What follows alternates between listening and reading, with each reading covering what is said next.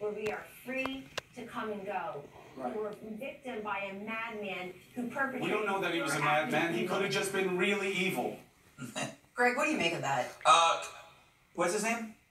Cuomo. He only has one speed. Look how fearless I pretend to be when he's with her. He has to impress all the peers at CNN who are smarter than he is. He knew exactly what she meant. He knew that it was a word that you use to describe somebody who does awful things.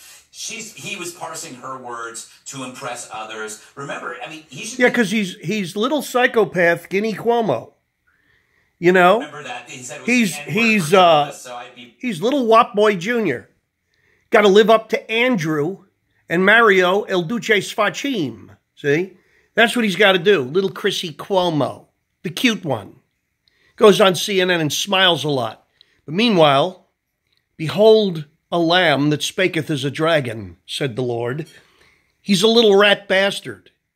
And all you Republican conservatives out there that accept this debate about gun control, hours after 60 of our brethren were slaughtered at a country and western Republican gathering by one of them, by one of those Antifa pieces of shit. Let me tell you something. I'm going to make a call to all my conservative constituent buddies and ladies out there. Buy more ammo, buy more weapons, because we're going to need them when we go to clean these bastards out. The Civil War is here, and the battle is about to really get underway, because the last 10 to 20 episodes of this craziness has been perpetrated against the likes of us by the likes of them. So arm yourself to the teeth, because the cops, let me tell you what they do. They eat their donuts. They show up late. They draw silhouettes with chalk. Then they tell each other what heroes they are. 515 wounded, 59 dead. With all due respect, Officer Joe Bolton, I don't want to hear it. Get the fuck out of our way, and we'll clean these motherfuckers out. But just like you protect Muslims and the inner city urchins that plague our cities, because that's why you have a job. Let me give you a logic. If you took out the illegal drug dealers from every economy, you'd have nobody to pay for the jails, the DAs, the public defenders, the police. You get it? The top of the food chain are the criminals, because the one hand can't exist without the other. You see, we could cure this shit in about 3 weeks with real law and order. You sell illegal drugs once, you go to a work camp for 5 years. Twice, we put you in a guillotine. Oh man, would that shit end in a hurry, wouldn't it? No, but we'll dance around the lunatic fringe, because, see, now selling pot is okay as long as Governor Cuomo can make his vigoree. He handpicked the 5 gangster organizations that can grow pot in New York.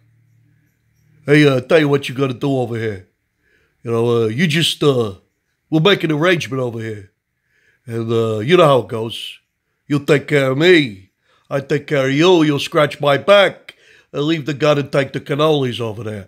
I don't apologize for taking care of my family. Hey? Same old horse shit. Same old dirty game.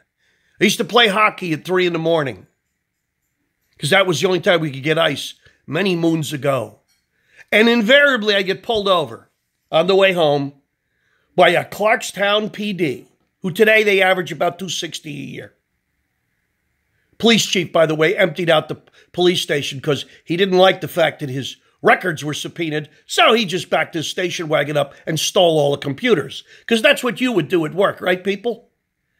I'm an authority.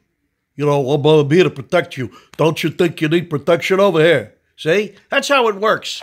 And by the way, this rat bastard shooter, he was an IRS agent and a postal worker. Ding, ding, ding, ding, ding. We're in the bonus round. All right? Let me tell you something. This is not getting better, people. They're out of control. The government is out of control. They run guns into Mexico into the Mexican mob to kill American Border Patrol agents, and they get away with it. They persecute Christians that want to file for a 501c, tax-deductible business as charitable organizations. We can't have that because these goyim, these Christians, they're terrorists. You know, because that's what Jesus taught, right? When he sat down at the Last Supper, he told the apostles and the disciples to go blow people up. Oh, wait, that was Muhammad. You know, the people the liberals love. So, the bottom line is, don't go down their rabbit holes. When they lay the breadcrumbs, look at Fox. Now they're talking about, what is this? Bumper gun stocks. The manifest jargon of the day. And they don't know what it is, but they're all, gun stocks. Gotta do away with the gun stocks. Polly want a cracker? I mean, these people are ridiculous. I've never seen one of those things. I was with a buddy of mine. He owns every kind of gun. If you can name the gun, he owns it. He never heard of one of those gun stocks. The boy can shoot the balls off a mosquito from 100 yards with a .308. Never heard of this bumper stock thing. He thought, oh, no, you just file down the mechanism. No, Mario, I said, that's not what they were talking about. I never heard of it, see? So the bullshit coming over the spillway is profound. And these people are psychopaths, and little Cuomo. You know, let me tell you, I wrote a 97 on the New York State Police exam many moons ago. But I was a white male.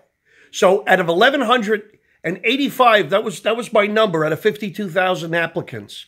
But I wasn't a minority, and I didn't press one to speak English. I wasn't black, right? But they've been hiring gangsters to fill these categories. But you see, when Mario Cuomo saw that that was the reality back in the early 80s, look at we got little Governor Jr. over here. There was no affirmative action for him.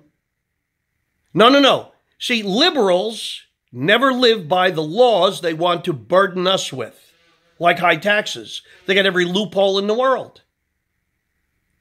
Remember this, people. You can't spell liberal without L-I-A-R.